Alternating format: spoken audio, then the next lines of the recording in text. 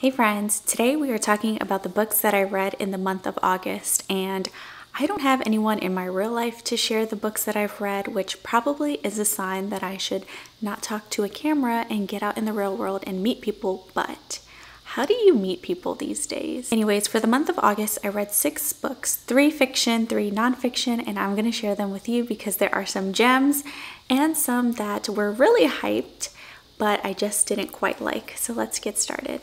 Starting with Final Spin by Jocko Willink. So this book is written by the highly accomplished, well-known Navy SEAL Jocko Willink, and this is a fiction story about a young man named Johnny who is in a situation where he's not quite happy where his life is going. I believe he is in his 20s and he's at a dead-end job. He is supporting his mom who has alcohol abuse issues along with his younger brother who is just absolutely likable.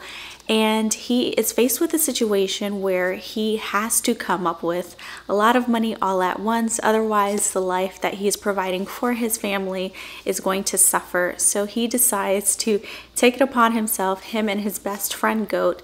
They form a plan to get a large sum of money, and of course, things do not go as planned, and it is pretty much an action thriller. But the one thing that is unique about this book is that it is a very short read. The author does a very interesting job of not using overly flowery language. He is very straight to the point. You only read what you need to know, nothing more. But the story is still very gripping. It is a fast-paced thriller, so as you're going through each chapter, you just want more and more, and you still form a connection to the characters. If you're someone that has a tough time getting through books, maybe you don't ever finish them, this is one that I think would be very easy to read, easy to finish, and I think it was enjoyable. So for me, I give this a 5 out of 5. Next book is nonfiction, and it is Daily Rituals by Mason Currey. I don't know if anyone else has this type of fascination, but I am so interested with what people do in their free time.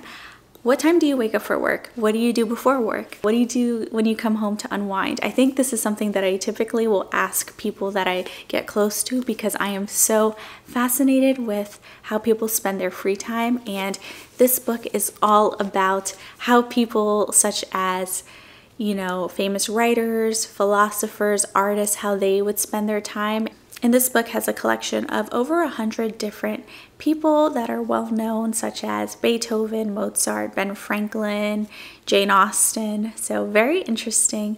And what I like about this book is that it's not a book that you read in just one sitting. It's something that you can just pick up and read, you know, a couple pages here and there. And most of the routines aren't, you know, super long. You know, maybe a page or two are dedicated to the different figures. And I will say the routines are just absolutely fascinating. You have people that were in the 1800s. You have people in more modern times.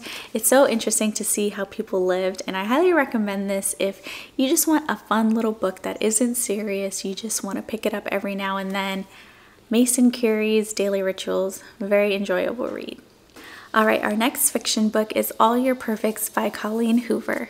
I discovered Colleen Hoover earlier this year and I read her famous book It Ends With Us, and I am so excited to read It Starts With Us, which is the sequel that comes out next month. And I have to say, I really did not enjoy this one, and let me tell you why. This book is pretty tough to read because the main characters, while they are madly in love and the way that they get together is very interesting, they also have issues in their marriage. They deal with miscarriage, infidelity, infertility. You know, there are just traumatic things that happen along the way. And essentially, as things start to unfold and distance starts to grow between them, they have to decide what they're going to do. Are they going to stay together?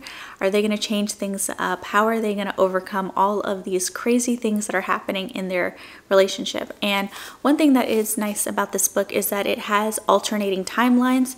So you'll read a chapter in the present and then you'll read a chapter in the past. But I just didn't really enjoy it, and I think it's mainly because I could not relate to the storyline. I mean, miscarriage, infidelity, infertility, those are things that are very traumatic for people to face. And as someone who just, you know, I haven't experienced those things and I'm not really someone that wants to have children, I just couldn't really get into it because each chapter was pretty heavy.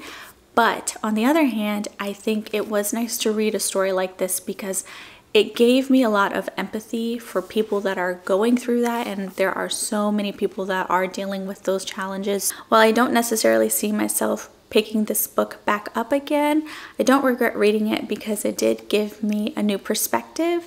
So overall, I give this a 3 out of 5. I know that there are people out there that will love this book, so I think if you are someone that's interested in those topics or you have a special connection with those topics, this is definitely a well-written book. Book number 4, this is nonfiction, and it is Keep Going by Austin Kleon. I absolutely adore Austin Kleon. I have his book Steal Like an Artist and Show Your Work. His books provide such an immersive experience, so I highly recommend you check them out if you haven't. I am an artist and I sell my artwork on my website along with Etsy, and let me tell you guys, it can be so exhausting when you are selling artwork because you constantly need to create new products, you need to put yourself out there, and I am just someone that tends to get into my head a little bit. Any little stress that I experience kind of pushes me away from things that I enjoy. So this book is really nice because it offers, you know, different things that you can do to regain some of that creativity. I have a video on my channel where I created art every day for 7 days because I was in such a creative block and I was kind of running away from creating art instead of just diving into it. So this book was really helpful. I did one of his suggestions, which is making gifts, and I ended up making a really cool mug for my friend Allie, and that was an experience that filled me with so much inspiration and happiness because I was creating new art for someone and it reminded me about what art is about. We make art for other people. So I highly recommend this book if you just feel yourself in a little bit of a creative rut. It's a short read, it's a fun read, and you won't regret it. All right, we are at our second to last book, and this is Daisy Jones and the Six by Taylor Jenkins Reid. It is an oral history of this fictional band, and the way it's written, you have so many different people offering their insights, their perspectives. So when I read it, I just read it as if they were filming a documentary and asking all these different people their thoughts and opinions on different events throughout the band's history. It takes place in the late 60s and 70s, and it follows Daisy Jones and the Six. So Daisy Jones is this musician who, you know, comes from a life of privilege. Her parents are very wealthy and she wants to make a name for herself. She's really into music and she's a young girl. She is 15, 16 years old, going into clubs, doing drugs, meeting all of these rock stars, but eventually she finds her way onto the music scene and she becomes pretty successful. So she ends up doing a song with another up-and-coming band, the Six, and the duo between Daisy Jones and the Six is, you know, so iconic. People love them together. So she ends up joining the band to do an album together, and this book just goes through the different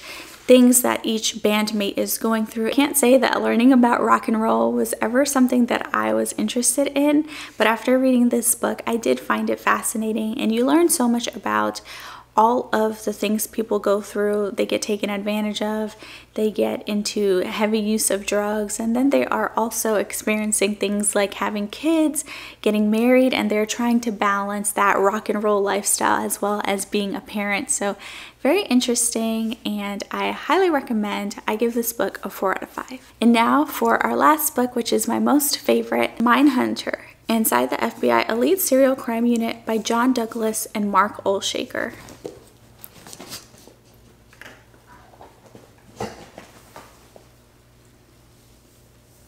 So you may have watched the Netflix series Mindhunter, which is really awesome. If you enjoyed it, then I definitely recommend this book, which is what the series was based off, and it follows John Douglas, who is in the FBI. He develops criminal profiling and he works on some pretty intense cases like the Atlanta monster, the missing and murdered kids of Atlanta.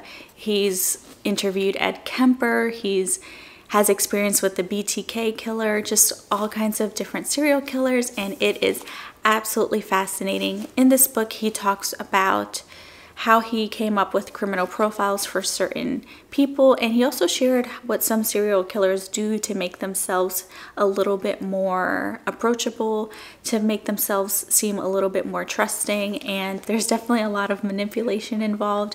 A lot of these serial killers are very smart. Highly recommend. There were moments where I would read this, you know, at night right before bed, and I was feeling so paranoid and stressed. I'm over here checking all the doors and windows, but I definitely think it was worth the read and I highly recommend. So that was Mindhunter. So I really hope you enjoyed the books that I shared for the month of August. It is currently September 10th and I am already 3 books in. Definitely will be sharing all of the reads of September at the end of this month. I also have videos on my channel about how I balance my small business with working full-time. I have a video about getting my first bad Etsy review. I have a video about, you know, staying creative. So there are definitely things out there that I think you might be interested in. Let me know what you think about these books, and I hope to see you in the next video.